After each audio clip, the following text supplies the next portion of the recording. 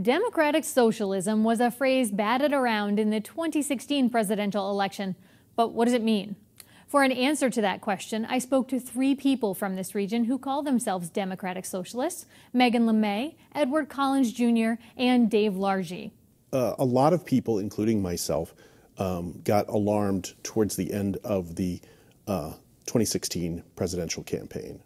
Not just at the outcome of it, but at what was leading up to it. And a lot of people felt that there was not an adequate alternative to neoliberal capitalism going on. The Bernie Sanders campaign really electrified a lot of people and introduced them to the idea that there was an alternative to the system that we had sort of been proceeding under the idea that it was carved in stone and we couldn't do anything about it. For you, Meghan, how did you become aware of this as a social movement? Was it Bernie Sanders that called your attention to it, or research on your own? At first, I became familiar with just the struggles against racism and the fight against racism in the Pioneer Valley, and that's what kind of first attracted me to activism and socialism. And then once I learned more about that and really learned that the connection to capitalism and how capitalism actually creates this inequality and benefits from that inequality, that's what really motivated me to become a socialist and to become active in a political organization. So when we look at this word Democratic Socialist, there are people who certainly look at this and it's a very negative thing for them, and there are also certain stereotypes attached to it. And there's a video on the DSA website. I'll have us take a quick look at it. Democratic Socialism. I know, you probably think Democratic Socialism is for strong men with elaborate mustaches and French college students.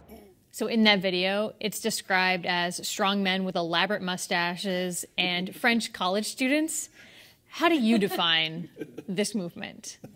Democratic socialism, and very often it gets mentioned without the word democratic, which is a mistake, is really about a fair economy that works for everybody. It isn't really any more complicated than that. Interesting to hear you say that you want to pair Democratic and Socialist together, because Bernie Sanders often says he defines himself as a socialist. Mostly, though, when he's challenged on his socialism, he says Democratic Socialist. He repeats it, and he emphasizes the word democratic.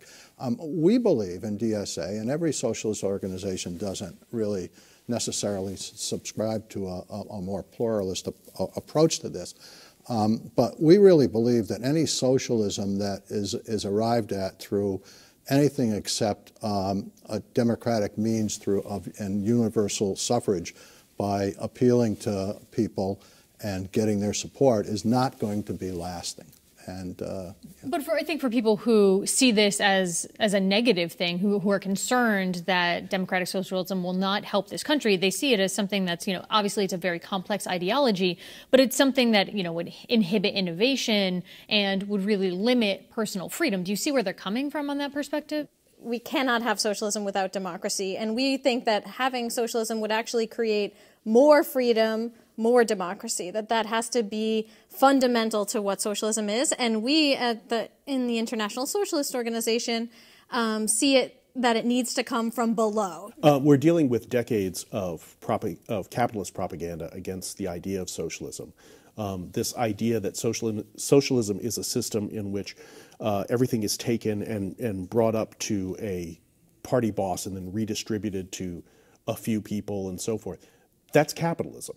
That's exactly how capitalism works. This idea of, the problem with socialism is that you run out of other people's money. That's a capitalism problem. You can only vacuum up wealth to the 1% for so long before there's no more to be had. A lot of the criticisms of socialism that the media and the pundit class and so forth have put forth is actually a very strong criticism of capitalism itself and doesn't apply to socialism. So I know that the Democratic Socialists of America, this is not the first time that there's been a Pioneer Valley chapter. How is this chapter now different, and will it be lasting?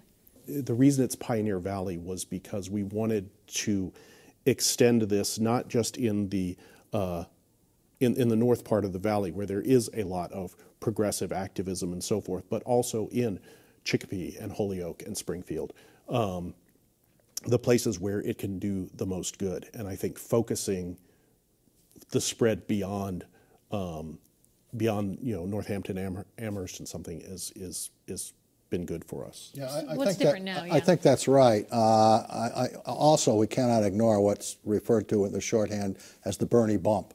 DSA increased its membership by 600% in 18 months. I mean, it's just phenomenal and incredible.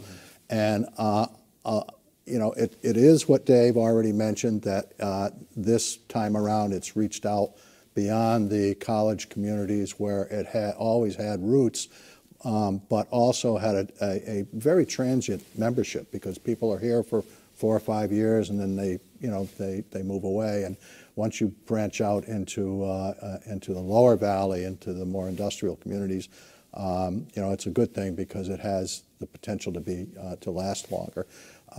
But there's most of that growth, not all of it by any means, but most of that phenomenal growth has been among millennials.